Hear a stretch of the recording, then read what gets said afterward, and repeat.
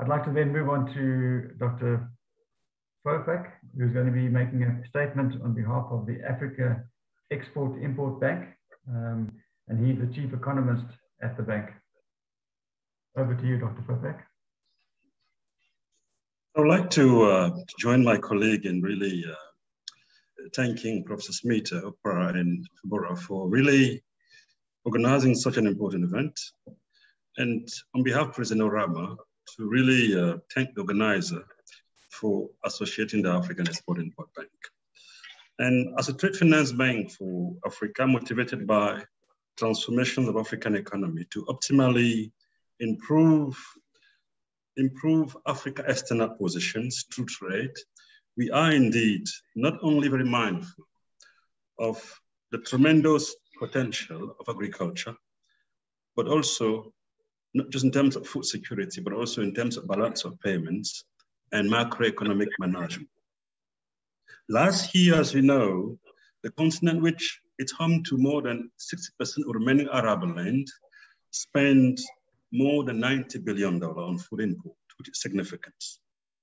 This represents huge leakages to the balance of payments, which over time have sustained the rise of external liabilities and the risk of debt overhang.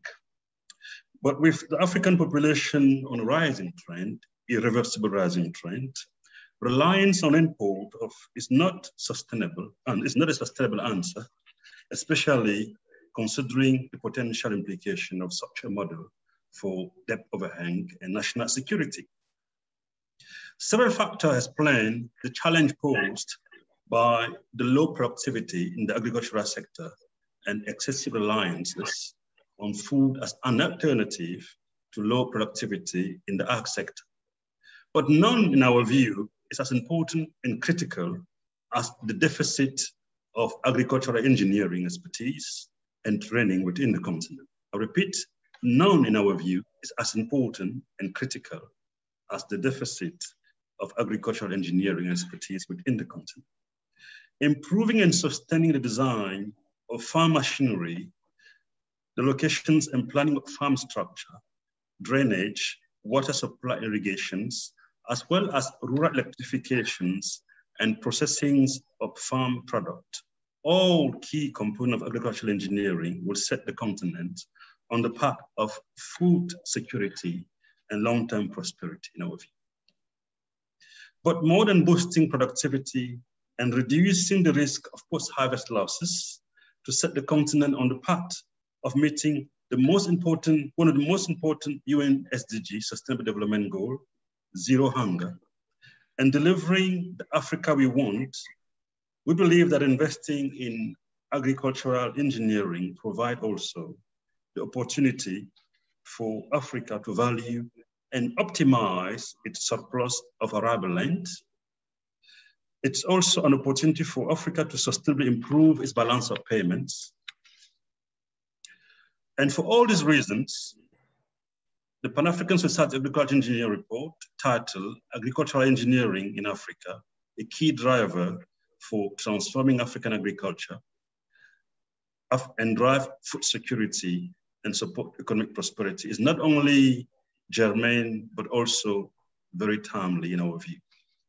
Agricultural products, which have dominated cross-border trade, are set to increase even more during the implementation of the African Continental Free Trade Agreements. But mainstreaming agricultural engineering in farming practices will also, in our view, improve balance of payments of the continent. Drawing on agricultural engineering to raise agricultural productivities and output is not just the right thing to do, the right path to boosting cross-border trade, which is the arrowhead of the bank strategy. It's also the path to reducing leakages in balance of payments to sustain the growth of foreign reserve within the African continent. So you can see you're going to play a major role as an entity to making sure that Africa is no longer a continent which is exposed to recurrent debt crisis. Hence, under the leadership of President Orama, the bank has been supporting the expansions of agricultural output and productivities under its industrialization export development pillar, investing in expanding processing capacities and acquisitions of agricultural equipment and machinery.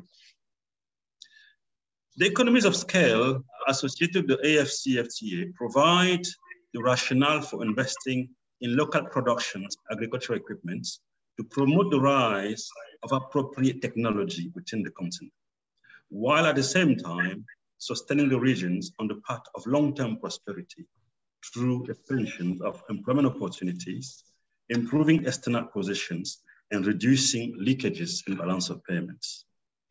Mind you, the Land Grant Act of 1862 laid the foundations for the rise of agricultural engineering in the US, and the country has been a net exporter of food since then. What the African Society of Agricultural Engineers have started could actually indeed change the course of history and development and food security within the continent, but also globally. And the African Export and Import Bank welcome these important developments and look forward to working with you to implement some of the key recommendations emerging from your important and timely report. In the meantime, and to close, I would like once again to thank you on behalf of President Orama for a very successful launch and to make sure that the report coming out are filtered into policy making to further enhance the relevance of your really great institutions and organizations. Thank you.